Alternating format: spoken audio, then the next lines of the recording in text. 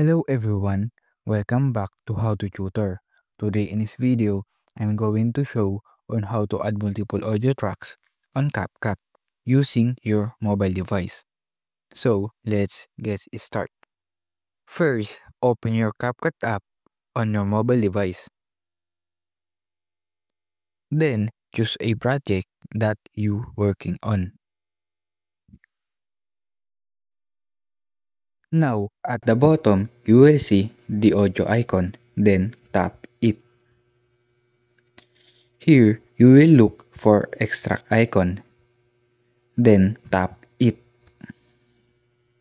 Now, choose your first audio clip and add it to the video.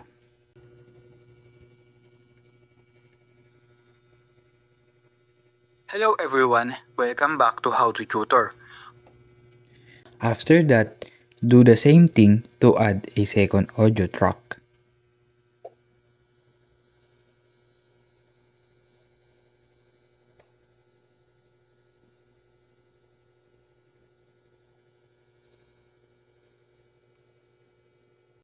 And just like that, I have multiple audio tracks in one video. And that's it. If you found this video helpful, please do follow, like, share, and subscribe to our channel for more tutorial videos.